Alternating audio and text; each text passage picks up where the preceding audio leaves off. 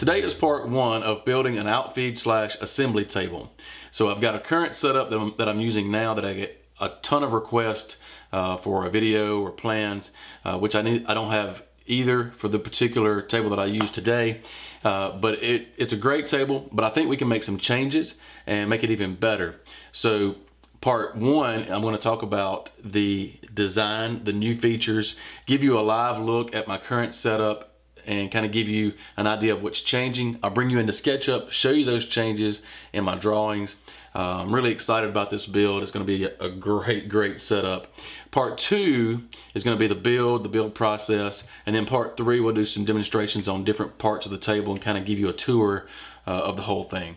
So first thing, let's take a look at the current setup, and I'll talk about the changes that are going to be made and some things that we're going to be adding, and then I'll bring you into SketchUp and let you actually see those changes in the 3D mockup.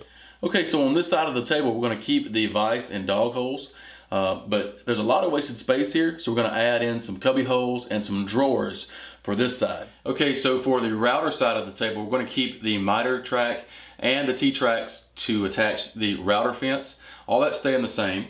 This is J-based design on the router. We're going to keep this in place. It's a perfect fit for this table. Everything is compact under here. The lift bar works well, and we also have the removable cover if we just are using the table, and then we have the dust port lid that will go in place there when you're using the router. So this is working out really great. So we're just going to keep Jay's design into the table, so that will be incorporated. Now, as far as this space that you see around the router, of course the cubbies, you'll see a wall here that'll give you some areas to hang things, but under here will give us an area to store our router fence. There'll be a shelf here, and also over here on this side there will be some other shelving area to store whatever it is that you need for the router, like router bits or different accessories, push blocks, and that kind of thing. So you can keep everything here at the table, at the router, and it works out really well. Okay, so here on the downdraft side of the table, we've got a few things going on. The dust collection for the downdraft and the router will enter in the same area.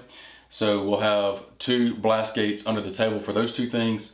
This box will be a lot shorter, so we're going to have a lot more pressure in this box when we're using it. I'm going to split this lid, and that will be another option to, you can put a solid panel and a smaller pegboard panel to give you more suction in a small area, or you can use the whole panel for bigger projects.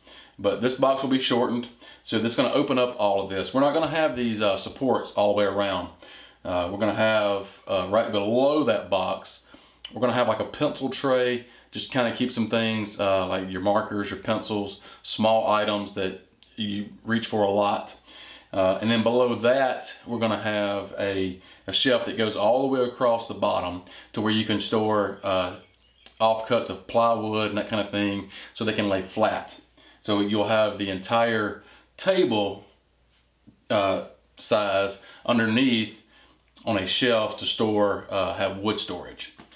And also there will be some on the other side of that tool tray or that pencil tray, there'll be another little smaller shelf to store like jigs and things. So I'm really excited about this. Let's jump in SketchUp and let me show you the actual table, what it's going to look like. Okay, so we're back at the computer now. I want to take you into SketchUp and just show you the full design and the features that we're going to be building into the new table. So let's take a look. Okay, so what you're looking at here is the downdraft table right here at the top. So what I've got the same downdraft table, the tool tray, the two miter or T-tracks. I've extended those out a little bit to be able to move the fence back a lot more, so you can run dados on the router if you'd like to do that.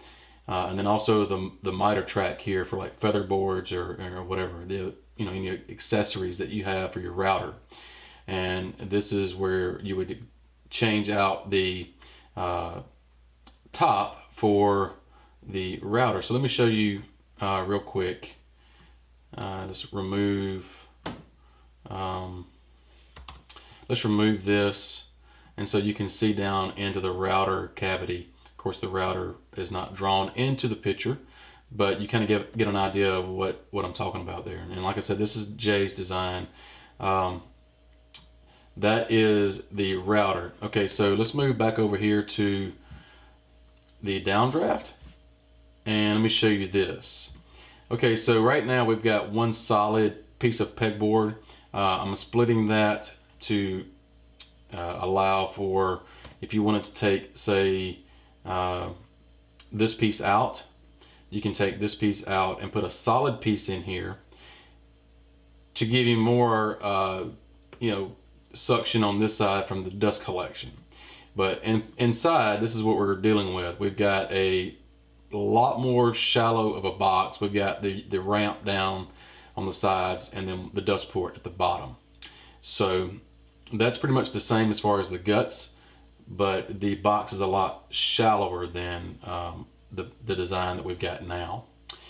And so you can change these panels out as you wish. And like I said, the tool tray, I made this a little deeper. The other tool tray was working out just fine, but I made this a little deeper here. We've got the vise over here and the dog holes along the other side.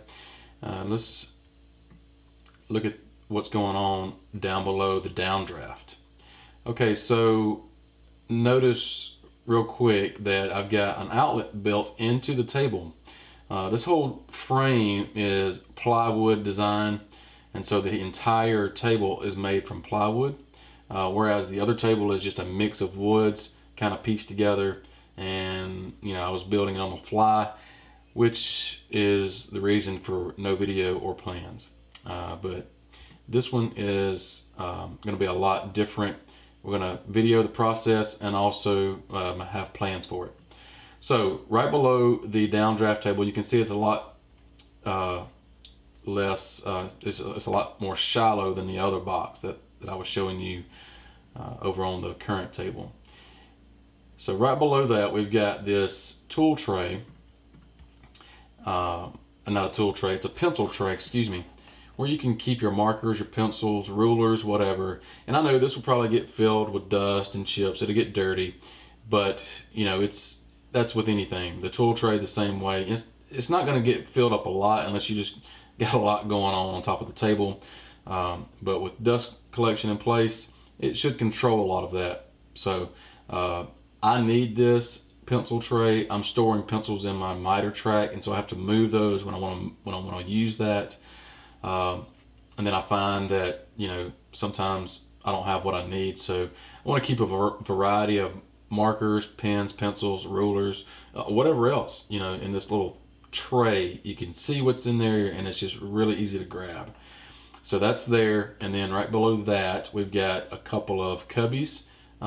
This being the sanding downdraft table, we're going to keep our palm sander here, and anything else that you might need in this particular area, maybe a belt sander, whatever. So we've got also have drawers here in this area, so we can pull those out. And then the way I've designed this, I've got 3/4 inch pieces of plywood as runners. So you can pull this thing out as far as you'd like. It will not tip because the runners will sit on top and fit up against the bottom of the drawers. But you can take this whole thing out and set it on top of the table if you keep a lot of random stuff in there. So that's nice. Okay, so we've got 2 drawers there, and let me see. Let me just show you guys. Let's take this bottom one out, and then we'll give you an idea of what kind of measurement, how big these drawers are. So let's see. Let's just do the tape. Okay, so we're looking at roughly 15-16 inches by 16 inches or so, and then the drawer is about a little over 3 inches deep. So it's going to store a lot of your sandpaper, your sanding disc, or whatever you need for this area. So I think that will work out good. Okay, so let's move along around to the other side. And like I said, here's an outlet for this table leg. For the router side, this is going to be Jay's router lift. We're going to incorporate that. We're going to keep that in place. And I've kind of covered this area up top. Now, what's nice about this side is where I don't have anything on my current setup. I've got a shelf here that I can store a router fence, or I can store it down here. I can store the different inserts that I need for this. My router bits I can store down here. So I've got a lot more storage down here that I don't have now currently. So we're going to fix that with this new table. And then the side of the cubbies that we'll look at in a minute, we can hang our wrenches or whatever we need to, to change out the bits, or whatever else we want to hang there, like a miter gauge, or some kind of sled or something. I don't know, whatever kind of accessories you have for the router can hang here. So that'll be nice. So moving on along to the other side, we're keeping the vise and we're keeping the dog holes, and we've got another outlet here. And for this side, we've got a couple of big cubbies here, and then we've got 4 more down below. And then the idea for this, that my particular needs, is that I need a place to put my power tools, like maybe a circular saw, jigsaw, whatever, any kind of other sanders, or whatever else you may have, a domino, anything can go here. And then we also have the drawers. They're made in the same way, so you can see the runners there that are inside, and the box is made the same. I think these may be a little bit deeper. They're 4.5 inches deep, and let's see what the size difference is. I don't remember off the top of my head. So it's going to be 17 inches or so wide, and then we're going to have 17 by 16. So these drawers are a little bit bigger than the other drawers on the other side, so that's nice. So there's going to be some good storage, I think, in this table. And then a couple of more things that we're changing is right now I don't have an outlet on this side of the table. This is the side of the table that the table saw will go against, but there's an outlet here that you can plug up your where the router will plug up, and also the table saw will plug up. So you can have those permanently plugged up, and on the router lift you can add a on-off safety switch for that. So that is nice. And then on the bottom of the table we have this shelf down here. So the table is like 48 by something, I have to look, but you can see this shelf. It's the entire size of the table, and this is to store like plywood cutoffs and that kind of thing, or any kind of hardwood or whatever you want to lay flat so it doesn't curl, or just current project stuff. You have a place to put that. And so on this side you have a little bit more room to store offcuts or wood or whatever you want to store there. So that's nice. That's not wasted space. And then I left a couple of inches down here to allow for leveling feet, or 2-inch casters, or whatever else you guys may want to add to that. So for the most part, we're keeping all of the features that are in there. We're adding in electrical all around the table, and the way that will work, the dust collection will enter here, and the table will have a like an extension cord to where you can plug up to another outlet to give, like if you wanted to move this around in your shop for future use, you can just plug it up to an existing outlet somewhere, and that's the way that's going to work. So to give power to the table. So that's it. That's going to be the table. I think it's going to be a great improvement as to what I have now, and I think you guys could really benefit from having something like this, because there's just a lot of storage in this table. Now, if you guys are wondering about drawing this or whatever, you can, I've got a course on beginner SketchUp on my website. So if you go to www.stoneandsons.net/courses, you can find the beginner course for SketchUp there, and it's affordable and easy to follow. And so we have like quizzes along the way to kind of keep you accountable.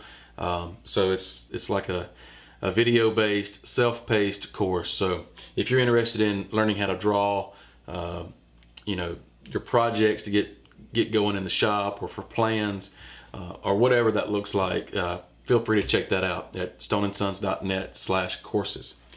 So that's pretty much it on the table. This is going to be part 1 for the design, just kind of giving you an overview of what to expect, showing you the features and that kind of thing. So be looking out for this. Next week we'll start the build, and then the following video after that will be the tour of the finished product, and we'll look at the different features and see how everything is stored and used, and it's going to turn out really good. Now, one thing I will say, when this is all said and done, I've got a router fence that I have made to fit this table. So included with the plans, if you buy the plans for this, you'll get the router fence plan for free. Otherwise, it'll be a separate download. All right, guys, thanks for watching. I hope you are looking forward to this as much as I am. This is going to be a huge improvement in shop organization, and just getting everything organized in their, you know, workspaces, like for the router, the downdraft, you know, the drawers. It's got a lot of potential. So thank you for watching, and we'll see you next time.